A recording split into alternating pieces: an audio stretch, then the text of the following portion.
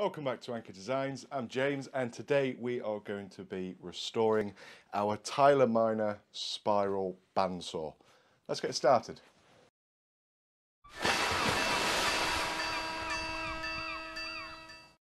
Okay, so this is what we're going to be working on today. This is a very small bandsaw, and originally this was designed to take spiral blades, and they're not very easy accessible to actually buy anymore, and it wasn't a particularly good saw back in its day from what I can understand, and it was used a single blade across that was designed to move in all different directions. The problem with that is that the blades blunted very easily, and it destroyed the actual tires on the blades themselves.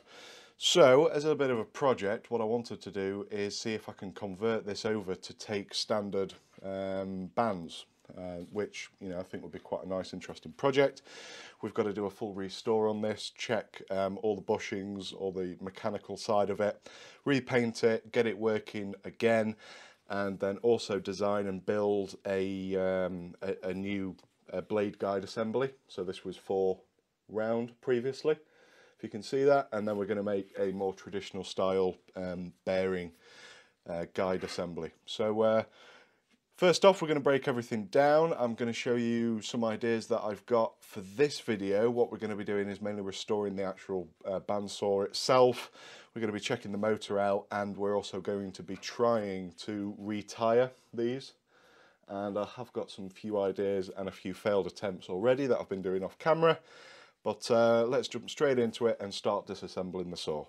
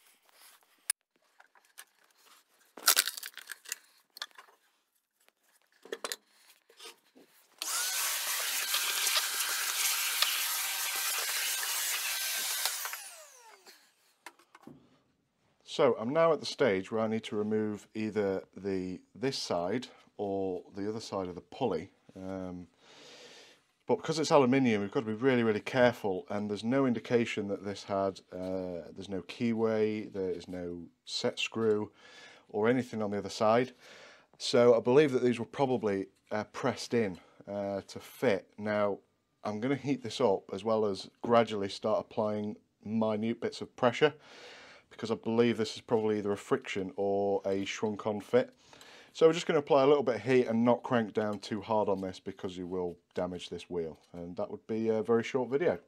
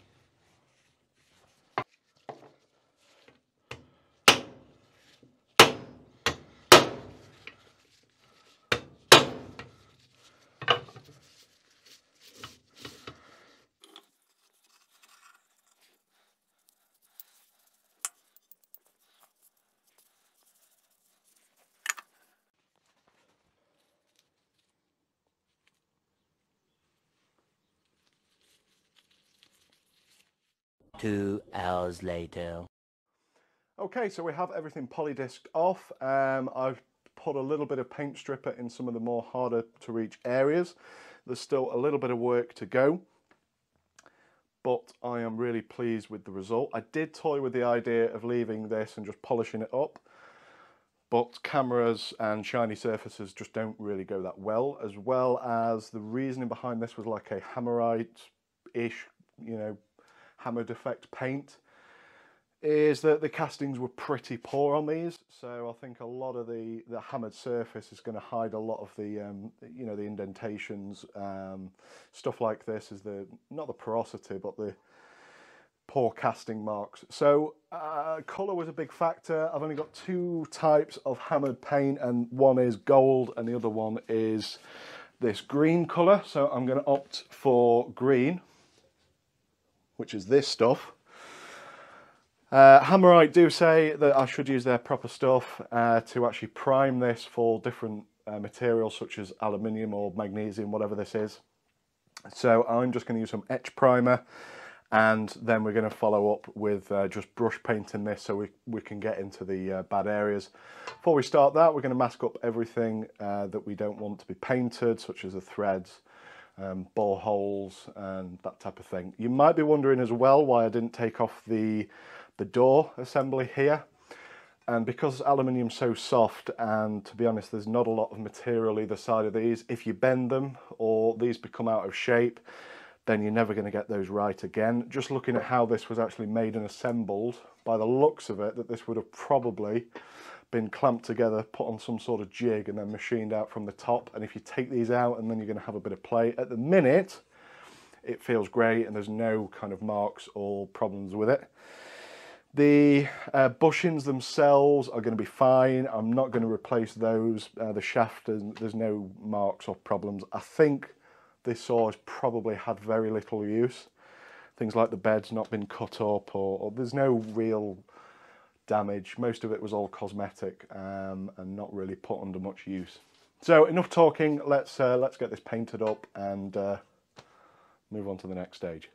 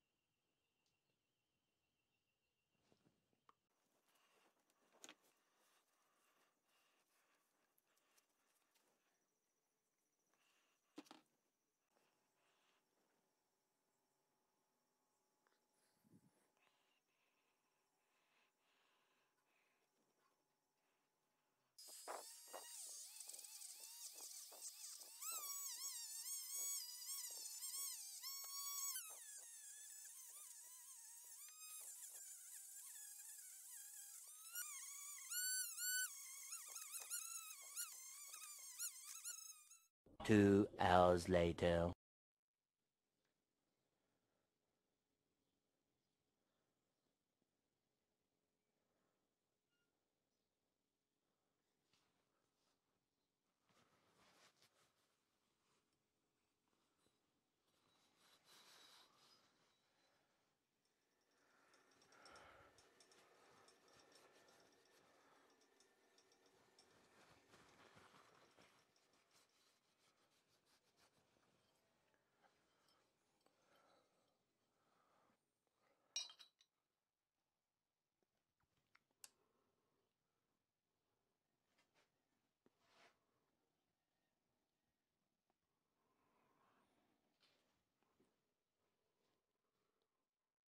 The next day.